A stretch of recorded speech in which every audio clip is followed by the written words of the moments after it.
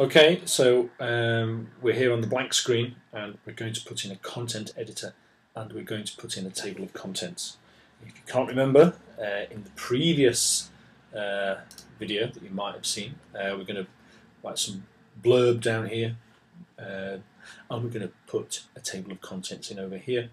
And the reason we're going to do that, this bit here is going to introduce the department, its ethos, its staff, the courses offered, and a little bit of stardust.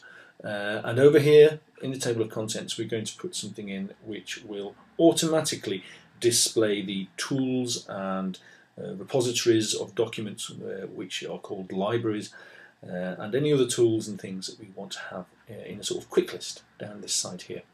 And the reason for that is because this front page isn't going to get cluttered up with lots of pretty images. It's going to be a launch pad for greater things. So back to the page. Okay, here we are. So first thing we need to do, you can do this one of two ways. You can click edit page, or you can go to site actions and edit page there. It doesn't really matter. We'll edit page. Okay, when that happens, and if you're working from home, it might take a bit longer to load up. I sometimes have problems loading up from home simply because the communication between my computer and the server in school, which is receiving the instructions to add these bits to the VLE, are quite some distance apart and connected by the internet, and that's not always that reliable. Okay, so these are the parts, web parts. They are containers for displaying interactive content. We're going to make it very exciting in the first one. We're going to add a web part. I'm going to click add a web part, and suddenly the screen changes. We have all of these lovely excitable icons up here, which you'll get used to. They look a bit intimidating right now, but you will get used to them. Just the same way that you got used to the ribbon in Microsoft Office. So that's probably not the best thing to tell people. Okay. Well, down in the category called Media and Content, we have Content Editor. It's highlighted there, and we can put the web part in the left, obviously in the left, because that's where we clicked. So I'm going to add that, and then I'm going to stare at this blue bar as it takes ages to load up. Oh, we're there. Much better than I thought. Okay, well, it's called the Content Editor, and we're still in edit mode. We know we're still in edit mode because it says, do you want to stop editing up here? So now we can do a few things. We can edit this web part, okay? If you do that, it brings up a little content editor at the side here.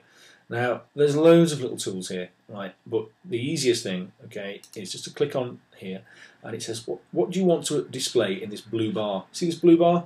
Content editor? That's a bit dull. So I'm going to put Science Department in there. Or welcome to the Science Department, yes. Welcome to Science. And then we can either apply that and leave this open. There goes the blue bar, okay, or just click OK and the bar kind of disappears. Okay, but now we've got to add some content, but it says click here to add content, so we're going to. Now we could start typing and say, hi there, and whatever, but that's a bit naff. So down here in my wonderful little note-taking application, I've got the text from this, if you remember, Science Department, an introduction to the head of science. Okay, well, I've got that. I've copied it. Okay, so Bing, copy, up we go. And it's quite handy sometimes if you are going to be writing some content in a web, well, anywhere, not even just in SharePoint, but anywhere. It's actually best just to write it out somewhere else first, and then you can just copy and paste it. That said, okay, we'll just paste it all in. Okay, and well, actually we don't need Science Department anymore, but we will have an introduction from the head of science. Now I'll leave that because the head of science will speak something about the type something about the ethos of the Science Department. Our USP, why we're different to everybody else, and a nice warm introduction, because parents might see this and they want to see that their kids are going to have a nice time. So then a list of staff. Okay, so remember we're still in edit mode. Good. Okay, so we're going to go editing.